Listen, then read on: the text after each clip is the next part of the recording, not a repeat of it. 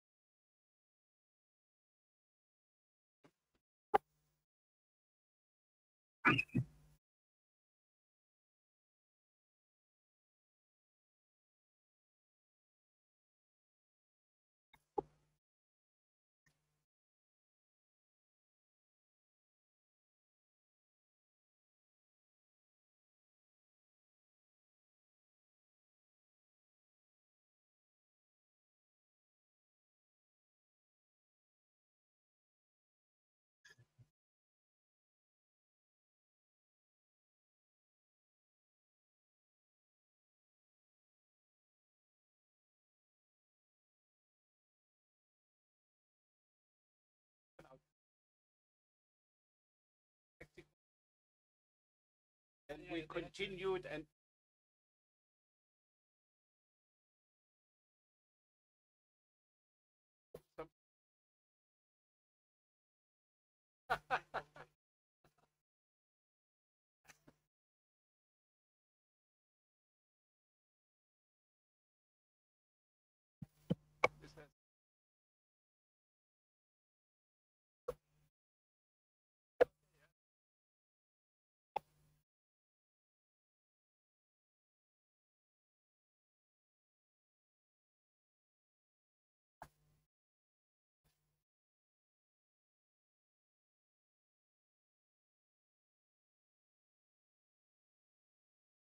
you know,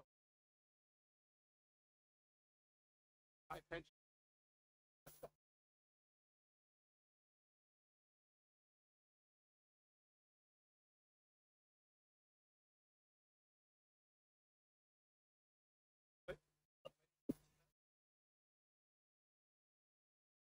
Of course, we have this maximum. Absolutely.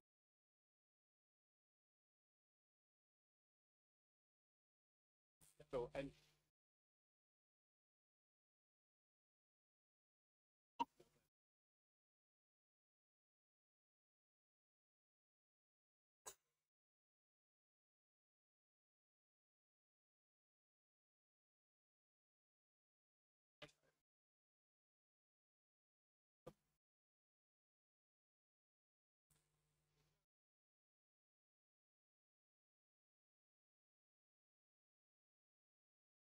That's not the name of our workshop.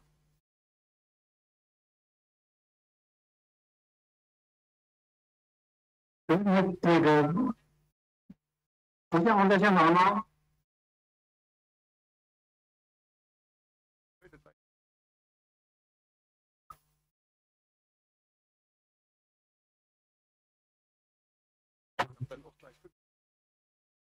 hello.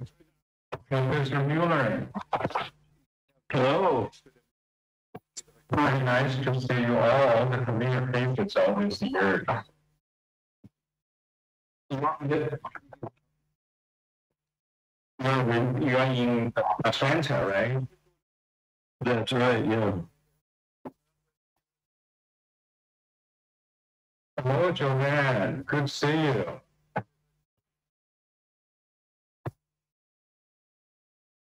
Hi, good morning. How are you? Love your voice. You know, that's so familiar to me. Great to see you. Yeah. I'm playing with some backgrounds to illustrate the points for discussion, you know. Okay. Where are you now? In China or in Georgia? I'm in Hong Kong. Great, and Hello. Hello. Wear long sleeves. You know, works everything. Hello, Professor. Hello, Professor Fang. This is 宪红。方博你好。对不起啊，今天我迟到了，刚才有一个会过不来。I'm sorry. I apologize. I'm supposed to be the moderator for this session, but I'm literally late for a few minutes. So, shall we start? 9:30. It's 9:30 in Beijing. Okay, let me. With 8:15. Actually, I couldn't hear you very clearly. So could you please unmute it, and then we can only have one person to talk when you are unmuted. So, Professor Fang, let me just start by announcing the opening of this session. Welcome to this very interesting working group, actually organized by my friend Dr. Fang on the screen. And since they cannot travel to China from China to here, so I just help with the moderation. And my name is Xian Hong. I'm from UNESCO, but here I'm really a friend of our stakeholders in China. So first, we all know this session focuses on the role of governments, the government's role in the internet governance. I'd like to invite the organizer of this session, Dr. Fang, who is best positioned to explain why we're having this session, what's the question he'd like to tackle with our excellent panel here, and also to trigger discussion with each of you in the room. So, 方博士，你现在可以发言了。Could you please take the floor, Dr. Fang, from there? 这个因为我用的是别人的账号，对吧？这个我就因为我今天这个时间比较短，我就这个一会儿就让圆圆帮我这个一个简短的这个书面发言这个非常感谢非常感谢各位方博士，您是要用中文发言是吗？直接你来。这个把我的发言大概简单的 I will translate that. Please just listen. So 方博士，你那边是有翻译是吧？就是你能不能圆圆可以翻译是吧？圆圆帮我那个什么发言对。OK. So 所以你说一句，他翻译一句可以吗？那个他就直接把我的书面就给我念那个说一下就行。那你还说不说？我就不说了，圆圆自我说就行。Okay. I will just explain to our audiences here.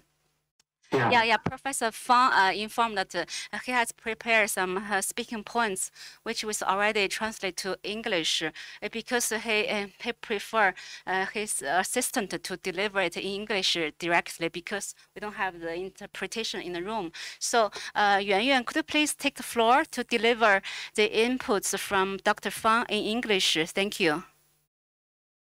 Thank you. Good afternoon. Many thanks for your interest in the workshop. The following words was written by Dr. Fang and translated to English by his words. So this workshop is hosted by College of Media and International Culture, Zhejiang University, Wuzhen Institute of Digital Civilization, and Penn State University. With support from School of Cyber Science and Technology, and also Center of Public Diplomacy and Strategic Communication of Zhejiang University. The workshop will be moderated on site by Ms. Xian Hong, who you have already met. So glad to see you all get together at IGF. The theme of the workshop is about the role the government should play in the new era, which originally popped into my head because a series of major events in the past 3 years, such as the pandemic, the US-China technology war, internet antitrust, and the Russia-Ukraine conflict have caused tremendous impacts on our lives and brought disruptive effects to the global cyberspace. The return of the government has been an important feature of the new paradigm of global internet governance. The Digital Markets Act positions the super internet platform as the gatekeeper of the digital era, while the government, which has long played the role of night watchman in the past, have become the gatekeeper's gatekeeper.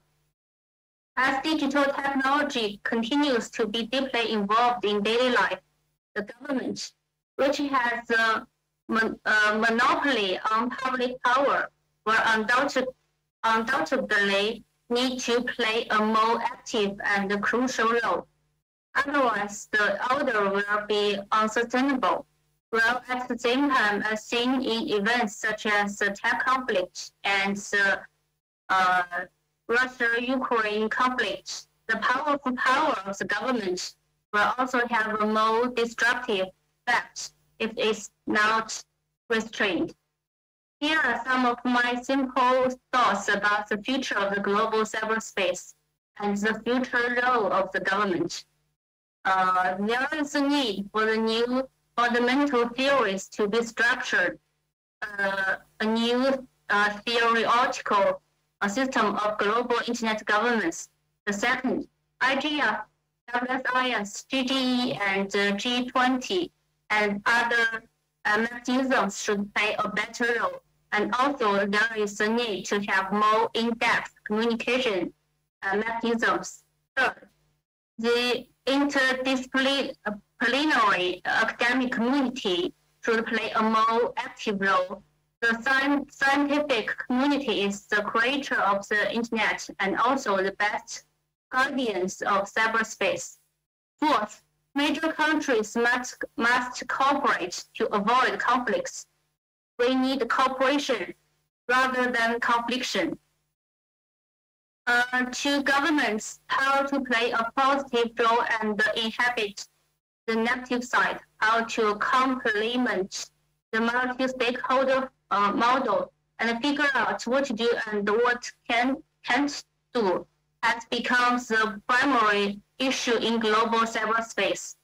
Speakers here are the most qualified and original thinkers in the field of internet governance, and I'm looking forward to hearing your ideas and discussion to this new challenge.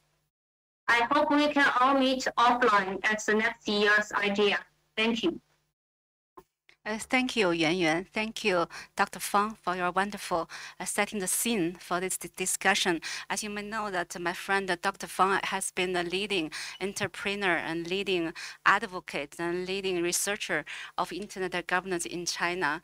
I'm so appreciative of you being able to getting this workshop approved and also managed in this manner, which really tackled a crucial issue, not only for IGI, but also really for the entire global internet governance about how we further enhance the role of government. So I'd like to introduce our panel here. Basically, we are having 5 speakers. First one is Henriette. You all know her, right? The IGF girl, and you were the first. And then second, we have Professor Milton Miller remotely participated, and then we have the Jovan Kabalia from the founding director of Diplo Foundation, also very well known to the IGF community. I think you are also remotely there. And then we have Professor Wolfgang Kleinwachter, another celebrity I don't need to introduce so well because everybody knows you, Professor Wolfgang. And then last one, but not the least, is Professor Zhong Bu, my compatriot researcher living in the United States. He is a professor in the department head of the interactive media of the School of Communication at the Hong Kong Baptist University. Before he came to Hong Kong, he worked as a professor at the Donald Balasario College of Communication in Pennsylvania State University in the U.S. So we have a strong panel. So I will be very brief. I want to reshape our scenario as I sent you before. I sent you 2 questions. I intended to have 2 rounds of intervention, but since we are lagging behind, I like our speaker. Can you please combine your intervention to tackle two questions in one intervention, so we can have some time to open the floor to allow for questions, comments, sharing views from the audiences in the room. Since it's only 1 hour, we already have half an hour passed. So two key questions here is, first one, so what kind of role you think government play in the internet governance, and what are the major challenges need to be made by the government in the need to be tackled by the government in the new situation, as Dr. Fang already set out the scene in his speech, and what should the government do and what it cannot do. So it's a question of to be and not to be. That's the first question. And then second question that building on your perception of role of the government and the challenges, and from the geopolitical aspect, what do you think of the role of those big players, big countries such as China, the US, the Europe, and maybe the Africa, whatever, pick an example you like to make your case. What do you think of those big players, big countries' role in the internet governance, and what should be their top priority issues and actions? I think everyone would have 5 minutes. If you could, maybe you can run to 6 minutes, and I will be a very tough moderator. I'm looking at my watch. So shall I invite Henriette to deliver your intervention first, please? Thank you, Zhang Hong. I was hoping to go after Milton, but I'll try and be very brief. And actually, I think we shouldn't overcomplicate this question or the answers. The role of governments is primarily, and you actually find this in the WSIS documents, it's to create an enabling environment. So it's to create an enabling environment for internet development, for growth, for innovation, for people to use the internet, for culture, for entertainment, for education. But then it's also the role of government as a duty bearer to promote and respect human rights. This is part of our international system. It's actually a cornerstone of the international system. And I think when we're looking at government playing an enabling environment in the context of internet governance, that role with regard to human rights is part of it. Of course, it's not a simple role, but it's a role that involves government making sure that its own actions promote and respect human rights, but also to hold other actors, non-state actors, including corporations, accountable for upholding and respecting human rights. Secondly, what are the major, you didn't just ask two questions, by the way, Zhang Hong. Secondly, what are the major challenges to be met? I think, before I go to conflict, I'll just talk about, I think we are in a context at the moment where there's a much more awareness of potential harm that happens on the internet, of the threats of insecurity, ransomware attacks, conflict, cyber conflict. I think there's a risk here that governments overreach.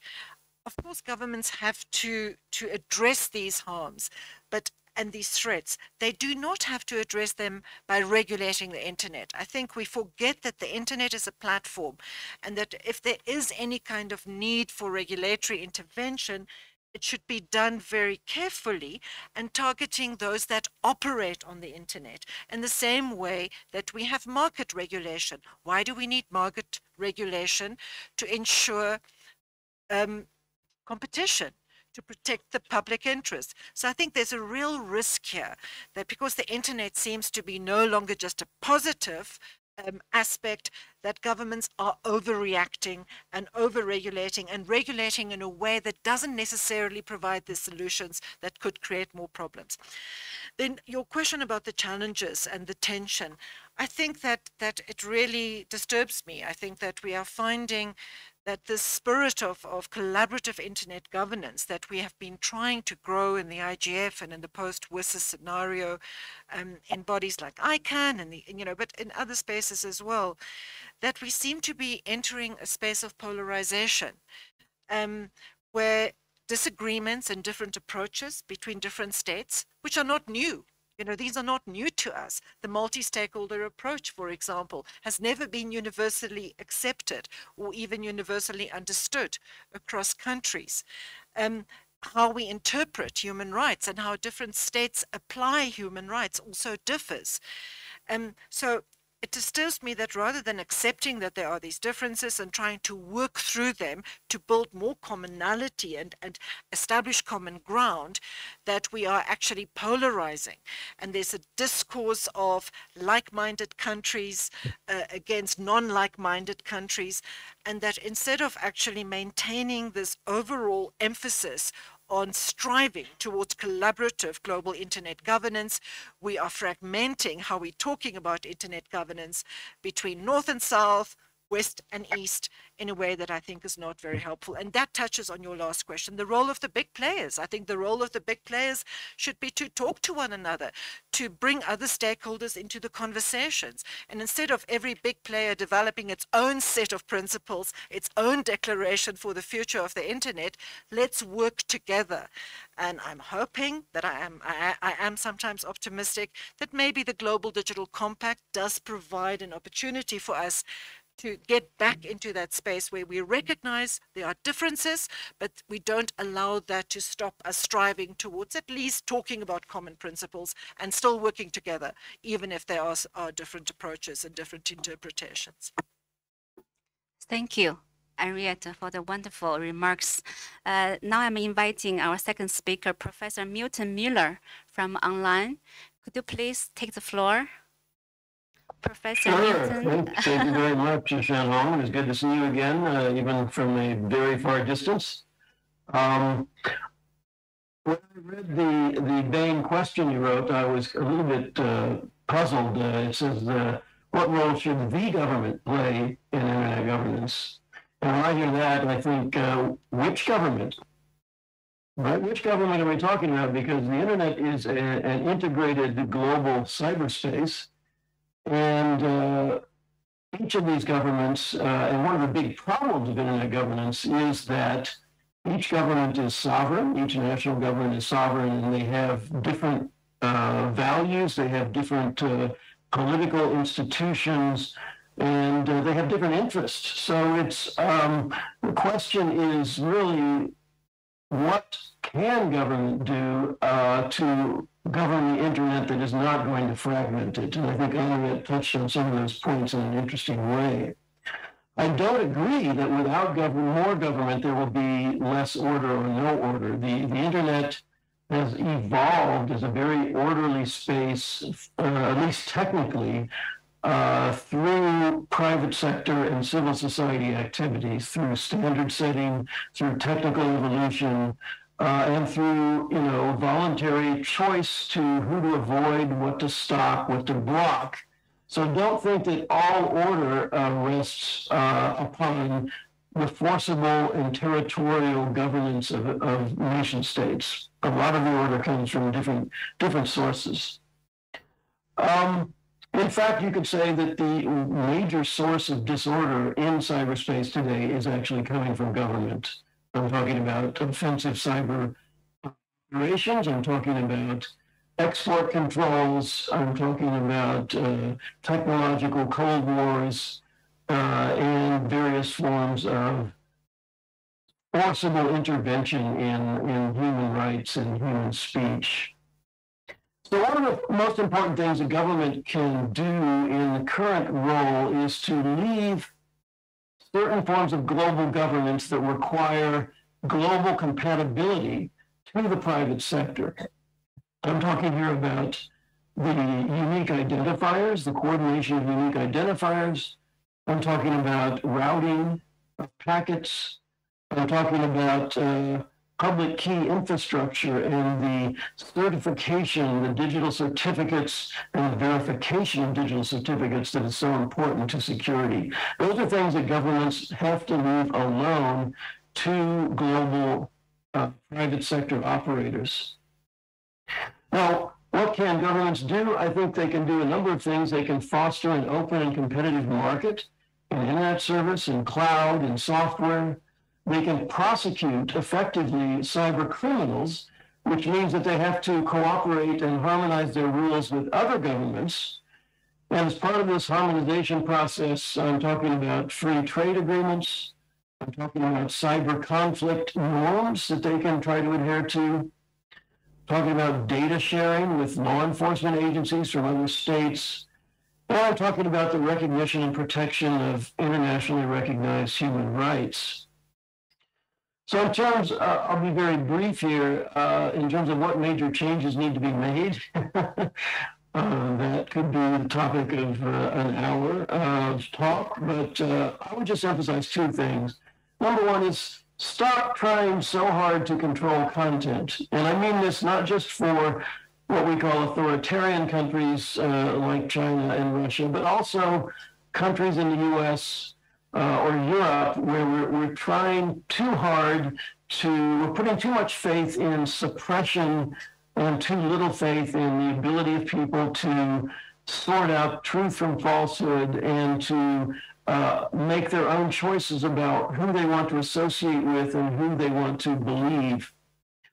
And another thing I would advocate is to do more to allow end-to-end encryption to protect the privacy and confidentiality of users on the internet. There are too many governments that simply do not allow it.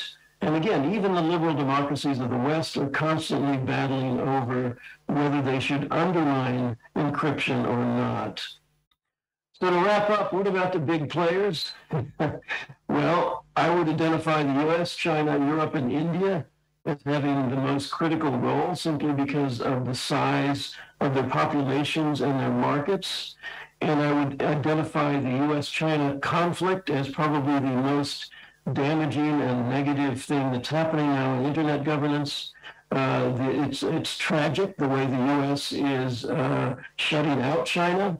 There are reasons for the US to be upset with China's barriers to trade and to free expression, but for the US to claim that telecom equipment and TikTok are national security threats is ridiculous, and it militarizes the debate in a way that is very not helpful. So the US and China need to pacify their relationship. They need to re-engage in open trade with each other, both in commodities and in services.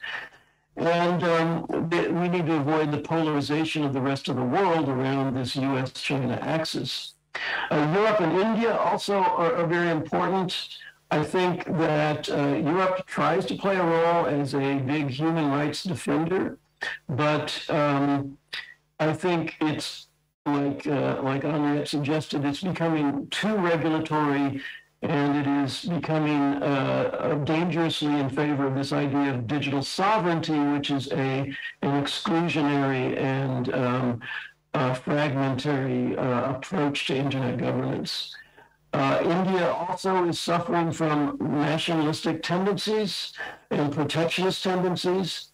So I think all four of these big players need to get together and recommit to free trade in internet services and to the de-securitization or to the pacification of internet governance among them. That's all for now. I look forward to the discussion. Thank you. Thank you, Professor, for being so efficient. Actually, you have answered all my so-called 2, but actually 8 questions in such a short 6 minutes. And also, I'd like to say that happy to hear your very pleasant laughter from the other side of the continent. Thank you. So next speaker is Jovan Kubalija. Jovan, could you please take the floor from online? Sure. Thank you, and it's really my honor to be part of this panel. And I will build further on the 2 previous presenters, but making 2 broader reflections. One is of anchoring any of our discussion in reality, including reality of this call, which was possible through the cables, which you can see behind me, going from Djibouti towards Europe and towards East. Therefore, internet sometimes is confused with so many empty terms, so many slogans, internet governance. But in reality, we have to get back to basics. And I think around this transfer of exactly these packets which are carrying my video or Milton or others, you can analyze more or less all internet governance and role of public governance, role of governments, including protection of these cables, which is one of the big issues. They are not protected, and there is a missing international law, effective international law.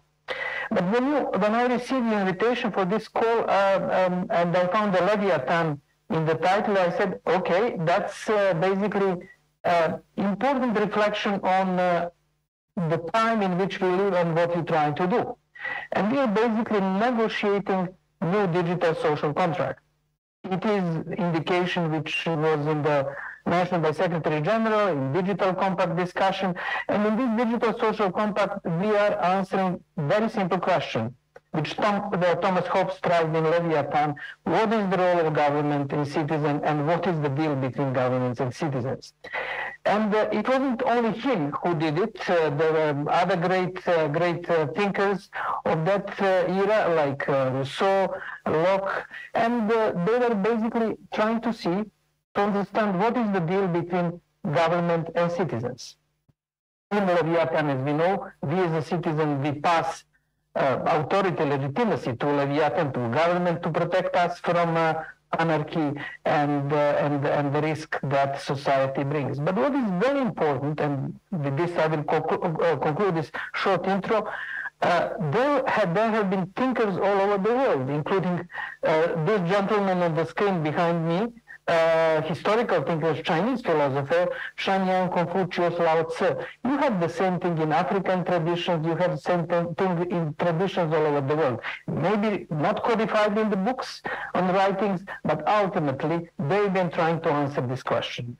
Now, the problem that we face today is that we're trying to answer this question of relation between government and society in the rather specific time and era, where essentially nobody can effectively, and I highlight effectively, answer the phone calls that citizens, companies, business, and countries face when it comes to digital reality. From simple removal of YouTube to the blockages of the traffic, to the filtering, to cybercrime, cybersecurity.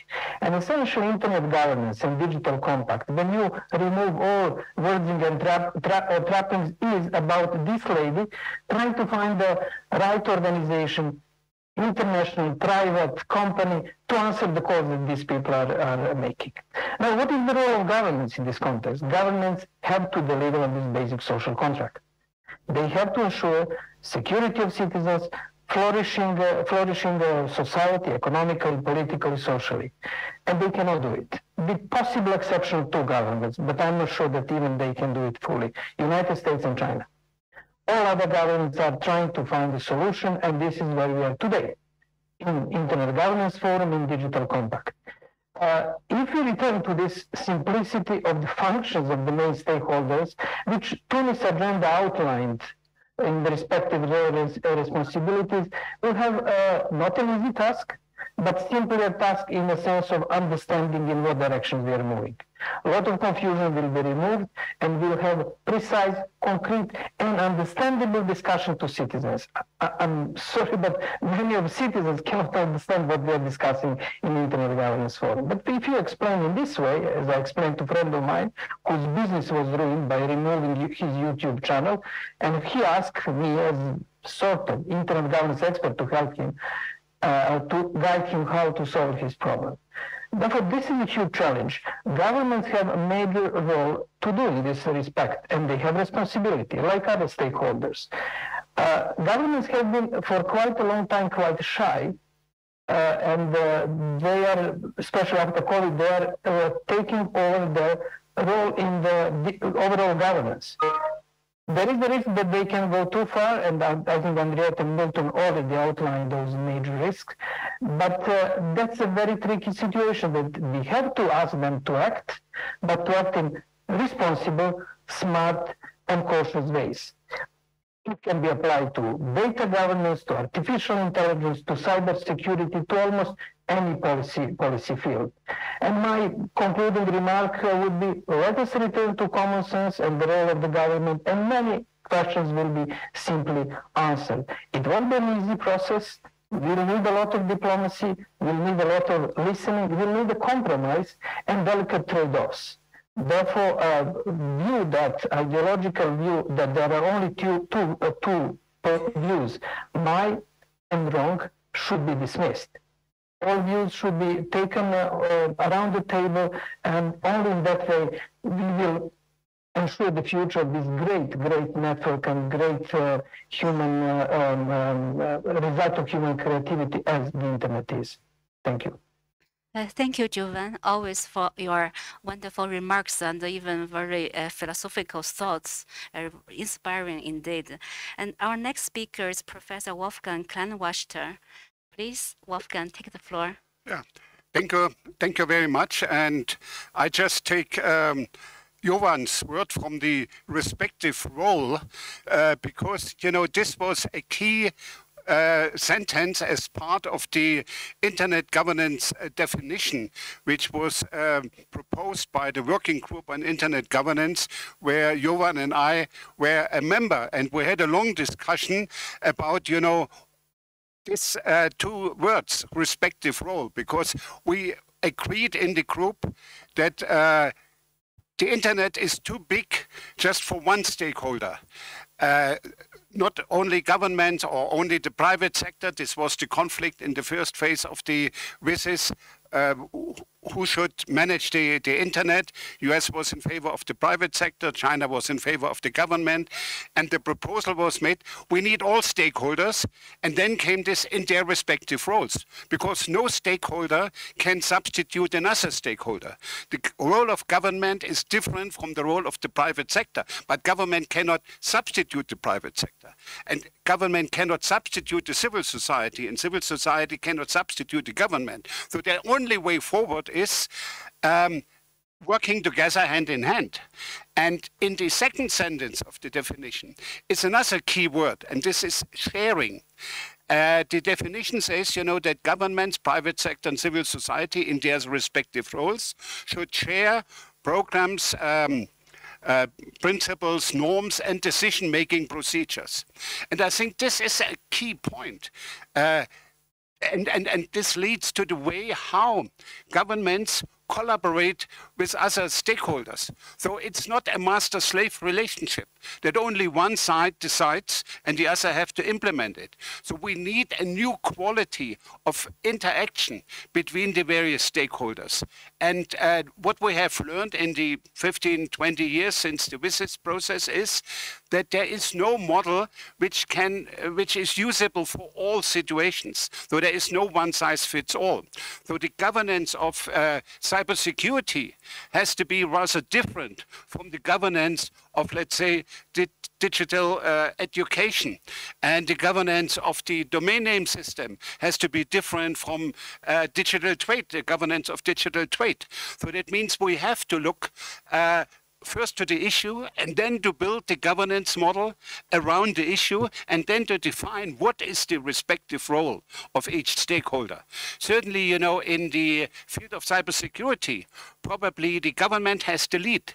But it would be unwise for governments not to work together with the technical community or the private sector, or to take into account the positions of the civil society. So certainly in the leadership in cybersecurity, this is very understandable, remains in the hand of governments. If it comes to the domain name system, you know, the leadership is in the hand of the registrars and registries and of ICANN, and governments are in an advisory capacity. So that means you have different models, and this has to be built around the specifics of a certain issue. I think this is really important. And so far, just to generalize the question and to say, you know, governments have to manage or have to define, you know, or make policies for cyberspace. No, they have to share.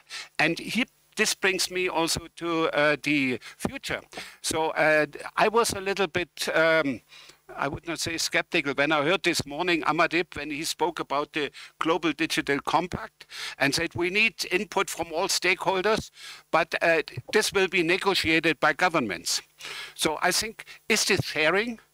If, you know, we have different, Henriette made very clear that we have a different understanding in the world what the multi-stakeholder model is. So some governments think, you know, okay, we consult with stakeholders, and this is already multi-stakeholderism, but consultation is not really a multi-stakeholder approach. Multi-stakeholder approach goes far beyond consultation with other stakeholders. So here we have to be innovative.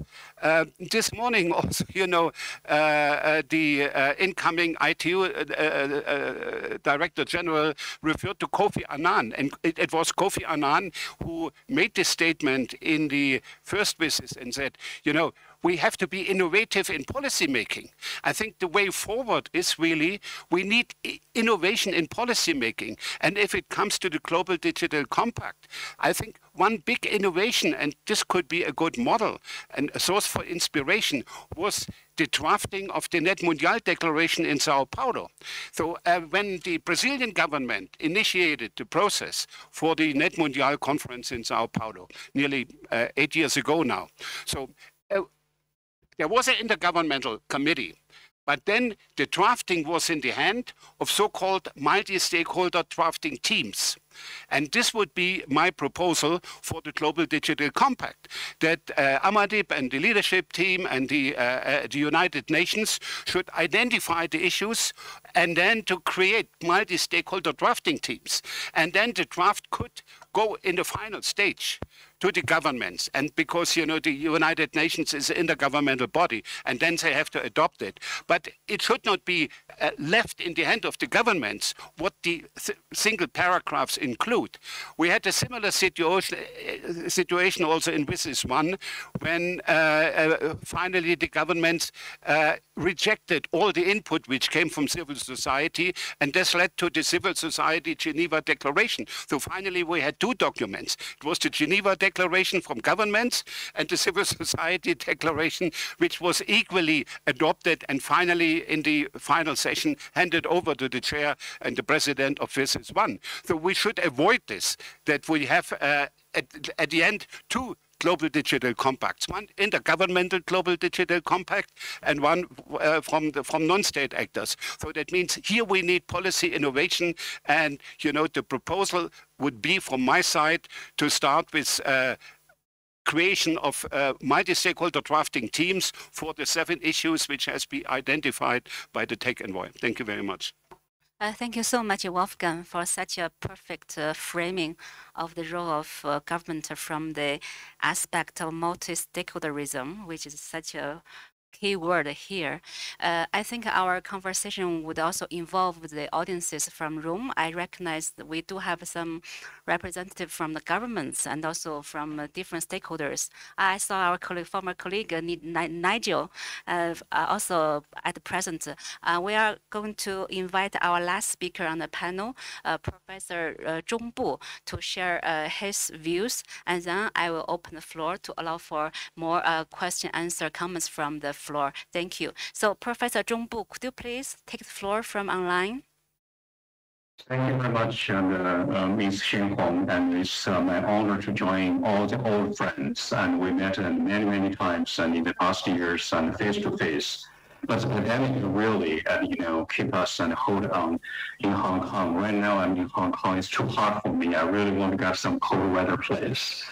It's very important to answer Xianhong's 2 questions, and nothing is so you know, obviously to us after the whole world experienced 3 years of pandemic. The COVID pandemic has really made us rethinking government policy's role in the digital media age. And now we know that the government policy will extend to various forms of content and media platform. And during the pandemic, we began to realize the importance of digital media. It's increasingly central to the functioning of our society, democracy, and also help us to fight the good and help us and to understand our areas and post-COVID recovery.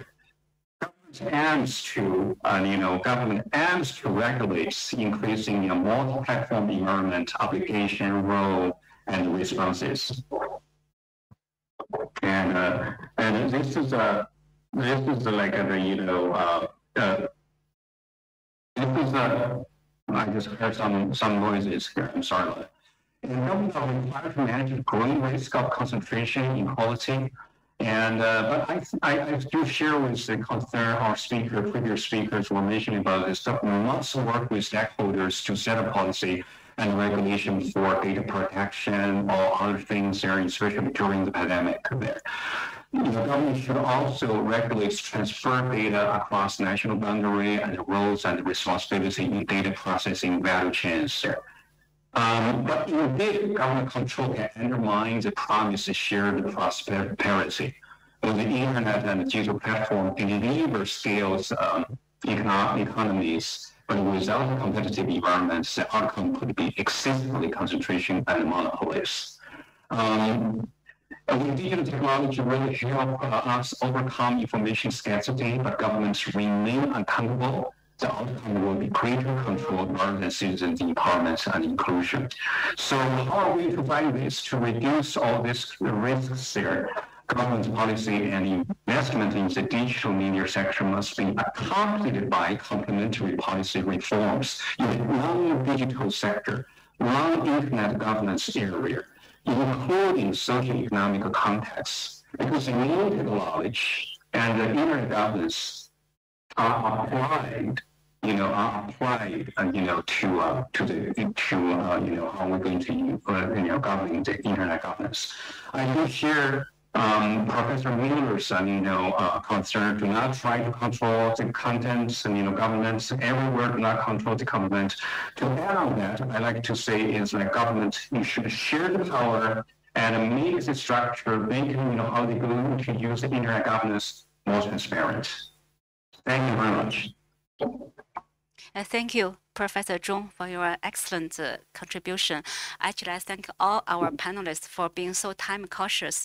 That's why we now have at least 10 minutes to trigger discussion to share the view from our audience. I also like to keep a few minutes for our panel to give a final words, particularly our colleague Dr. Fang. Maybe you also want to share some reaction in the end. So now, floor is yours, my dear colleagues in the room. Whether you're from government or from other sectors, and please share your view about the role of the government in the internet governance, or if you like to comment or raise a question to the interventions just given by all our panelists. Please signal to me if you, yes, the lady there, please introduce yourself. My name is Julia. I'm from Russian NGO organization, and I prepared one question, maybe to all of you, I think. So you told a lot about the role of governments to protect the human rights, but do we need regulation over corporations? First of all, in the field over personal data security and the provision of their services to everyone on an equal basis without discrimination against the certain user groups. Remember the beginning of the year when and the activities of a Meta company, which did nothing to block calls for the use of violence against Russians and allowed cruel ads to Russian audience. I saw that on the Russian segment of internet, and I'll remind you that in the February of 2022, after special military operation started, Meta also allowed online users to call violence against Russians. So, and the other point that what about Twitter under its former leadership, which for years collected user data for the sake of targeted advertising, and recall the example of Oracle, which generally has user data for 5 billion people around the world. And as you said, Professor, there are many stakeholders on that field, so maybe our goal to make a decision-making procedures transparent as far as they could be, using the feedback mechanism from society, and these stakeholders should take care and responsibility for people they work for. So my question, should we review the role and regulation of corporation? Thank you. Thank you for your question. I'm not sure it's directly linked to our subject, but I'd like to open floor for more audiences to share your comments and questions, and then we will handle them together in the end. Thank you. So Nigel, please take the floor. Yes, thank you very much, and I'll be brief. Thank you for this session. Nigel Hickson from the UK government. Just a couple of points, I think really, and you know, it's really great to hear such expert speakers and people that were like Wolfgang and you know, that were there at the beginning, if you like, of some of the multi-stakeholder processes. And you know, I think it's fair to say that that as we've gone through the process of multi-stakeholderism from 2003, 2005 onwards, of course it's changed, shifted. Things evolve always in different circumstances. But I think I'd like to pick up 2 points, and the first one is the pandemic itself, which was mentioned earlier in the intervention from the learned gentleman from China at the beginning, and clearly the pandemic, you know, affected us all. It affected the role of governments, but it also affected the role of stakeholders. And I don't think UK is unique in any different countries, but what we faced in the UK, of course, is working from home, delivery of public services to people that could not go to hospitals or could not attend various other sort of health positions. And therefore, you know, the role of civil society, the role of the private sector was enhanced during that time. They had to work very closely with governments, they had to work very closely with health professionals across the spectrum. And I think we saw, especially in the overall community, how the internet companies, how the various telecommunication companies also you know, stood up to the challenge to provide connectivity to a population. Very changed situation. And as we go forward, I'm sure that the role of stakeholders will change again. We did have the excellent example, of course, of the Net Mondiale discussions where governments and a whole variety of stakeholders came together in a post sort of crisis situation to reevaluate where the internet is going. And we will have that opportunity again as we go forward in the WSIS Plus 20 review process, that governments, stakeholders will come together to discuss how the internet should be fashioned for the future. I fully agree with Wolfgang in terms of the Global Digital Compact. It's really excellent how the Techno Envoy has reached out to a whole range of different stakeholders, beyond just the people in this room, but to academics, to scientists, to all types of stakeholders. But there's one thing in reaching out, as Wolfgang said, and we learned this in government. There's one thing in reaching out and consulting. There's another in discussing what the outcomes will be. You need to be in the room for both phases. You need to be in the room to put your comments and your views forward to governments. Stakeholders have to do that. But then governments, when they're actually discussing what comes out of the process, need to be able to talk to stakeholders well. So this is a very important test indeed. And I'll finish there. Thank you. Thank you so much, Nigel, for such a insightful sharing. I can't help suggesting to Dr. Fang, maybe next time you should include Nigel to your panel on the discussion of the role of governments. It's really very insightful. And any others? Yes, gentlemen there, please introduce yourself. Good evening. My name is Jacob Odada. I'm from the Pan-African Parliament. My comment is on the fact that when we talk of government, government is a big behemoth. And we all know government has 3 arms: legislature, judiciary, and executive. And it is important that we understand the roles of these 3 different arms when you're talking about internet governance. Judiciary, you need to have an opportunity for remedial action through the courts when there's the issue of human rights abuses related to the internet. Legislature, then the members of parliament need to be well aware of issues relating to internet governance for them to formulate proper policies and also to oversight the executive. Then the executive is the one that now implements the policy. But most of the time, the focus is mostly on the executive. But we forget these two other players are very key in governance, because the courts are the place you go for your last resort. So if we don't even talk of courts in terms of internet governance, or we don't talk of the role of legislature in policy and oversight, then we cannot make the traction that needs to be made. Thank you. Thank you so much for making such a wonderful distinction of the government's composition. Is I mean, the three branches. You know, it's not that a simplistic concept. Thank you. So yes, gentlemen there, please introduce yourself. Hello, Matthew McNaughton from an organization called the /Roots Foundation in Kingston, Jamaica. My question for the panel, but for the group is, you know, this question is talking about rethinking the role of governance within the context of the internet.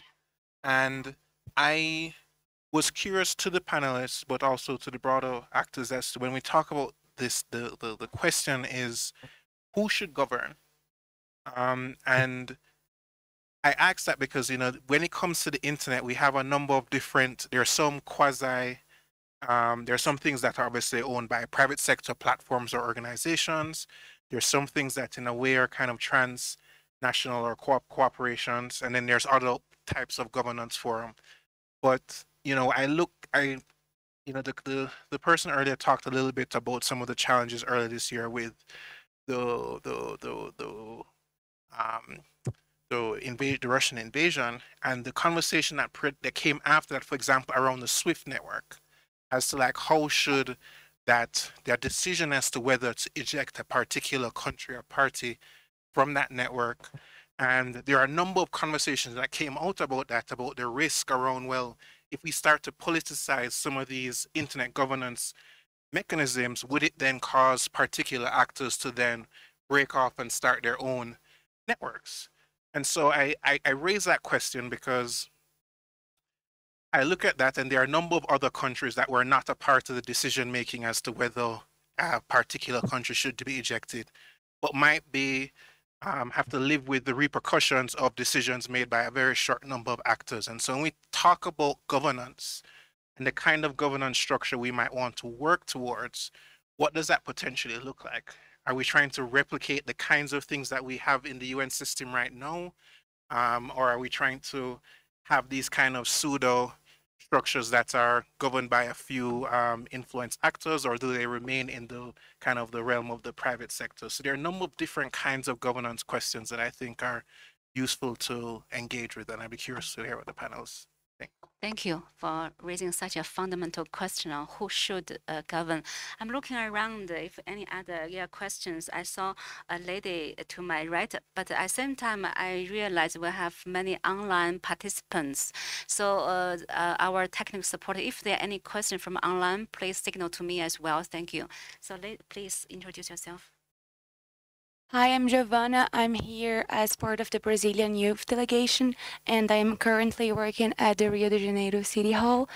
And so I have a question for the panelists. If we can maybe look we can look to governments as enablers of the multi-stakeholders, like Net Mundial, for example. It had an active role of governments as a way of like enabling this multi-stakeholderism debate to happen.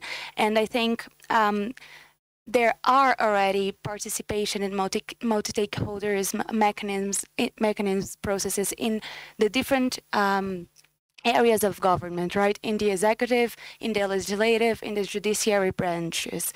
In all of them, the states usually have, or at least in Brazil and in in Europe, for instance, there are ways that we can think of like third-party actors to participate in lawsuits and so on. So can we maybe expect from governments that they should be enablers of this multi-stakeholderism and of internet governance as we thought of it in the first place?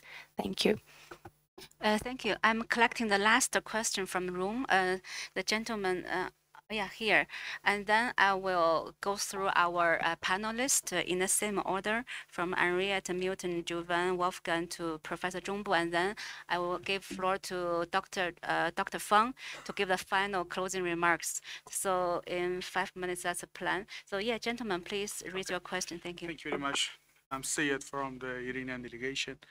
I'm advising the governmental bodies. Actually, I think something that is...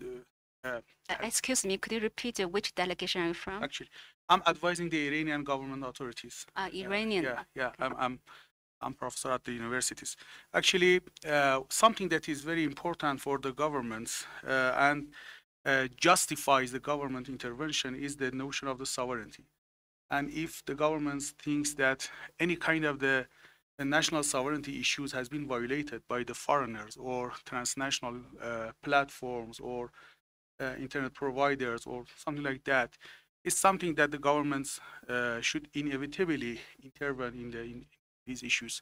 And currently we have seen some kind of the media sovereignty violation that has happened throughout the platforms, transnational platforms, that they have blocked, for example, by their corporate rules against the national rules. And those kind of the issues that has happened, digital sovereignty, media sovereignty, and particularly in times of the crisis, and conflicts are very much important for the governments, and they can't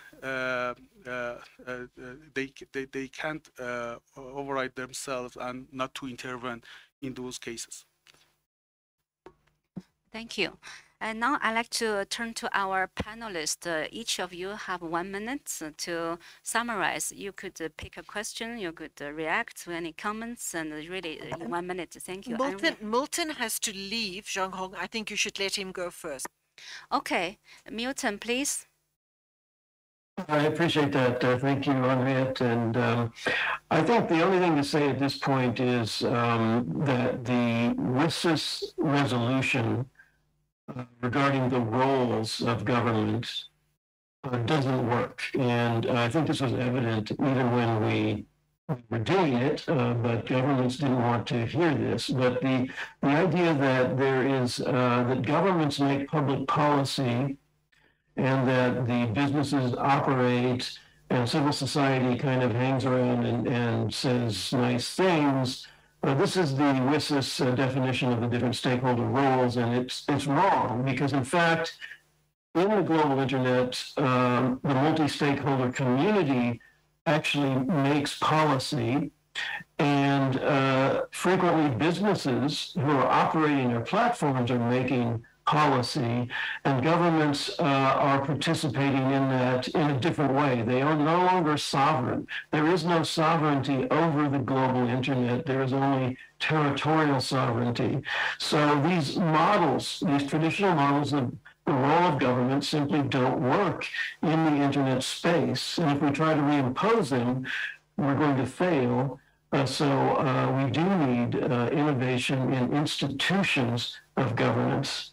Thank you. And I'm sorry I have to leave. I've got a class. Thank you, Milton. Thank you. So, Henriette. There's a very lively debate online as well. I think that we need, governments have a role. I think that's absolutely clear. They have a role at national level, and they have a role at regional and at global level. As I said before, the primary role is to enable the environment, to create inclusive policy-making processes. So, your point about ensuring multi-stakeholder environments. But I think we cannot solve global problems with national solutions. And I think it's just never going to work. In fact, it will create new problems. And I think this is what governments have to confront. And it comes to the question of collaboration. And I want to use one example. We have on the internet global companies that operate, that have business models that are very problematic from a competition and open market perspective, as well as from a human rights perspective. For 6 years within the United Nations Human Rights Council and the Office of the High Commissioner, there's been an attempt to establish an instrument on business and human rights, an instrument that could be used to hold multinational companies, such as the example that you've used, accountable for upholding rights. Why is that instrument not there yet? Why don't we even have a soft law? We have guidelines, but we haven't agreement on how to apply it as a soft law instrument, because powerful companies are blocking it. The US only joined in the conversation on this treaty, I think this year for the first time, and that's progress. But they are reluctant to have global treaties agreed to, which they feel they would then have to be accountable for holding their companies accountable for.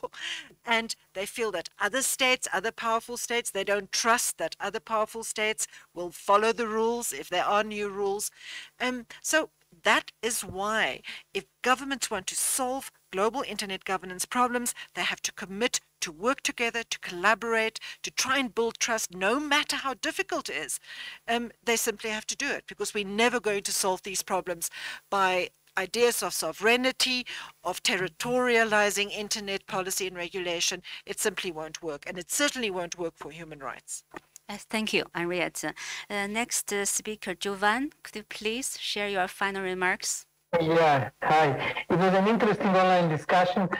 Three major points. First, Leviathan, which is in title of this session, will have to exist. We are not going to revise the human history of at least 30 centuries since the Hammurabi's law. Therefore, humans are humans, they have their own interests online or in situ, and that will remain that way. Whether Leviathan will be a government or even tech companies, it is not excluded that we will return to the new feudalism of tech companies delivering rules.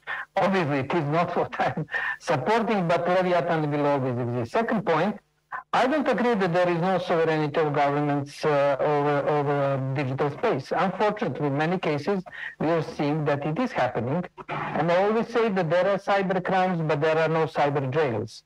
Therefore, people are arrested, and public authorities, with different motivations, knock on the door of people and apply the law in justified, illegal way over, but that's the case. And third point, which is probably the major conclusion, all of us have to make trade-offs.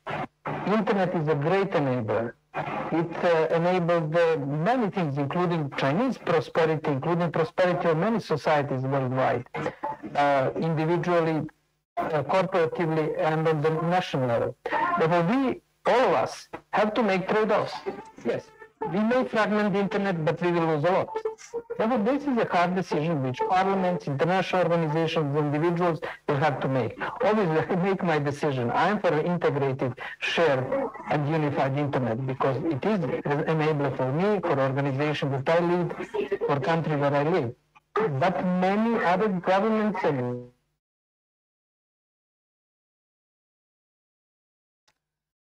Excuse me, what's happening the here? recording in progress. Well,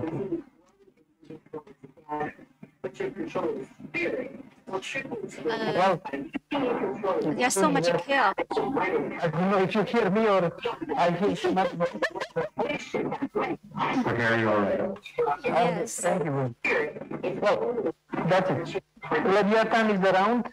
There is a sovereignty over the digital space with good and bad reasons. And third point, we have to make trade-offs, delicate and Thank you, Jovan. We hear you pretty good, actually. So last speaker from panel would be Professor Zhongbu, and then I will invite Dr. Fang to give a few closing remarks. Professor Zhongbu, are you with us?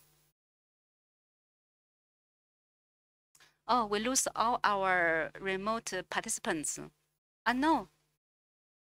Professor Zhongbu, could you hear me?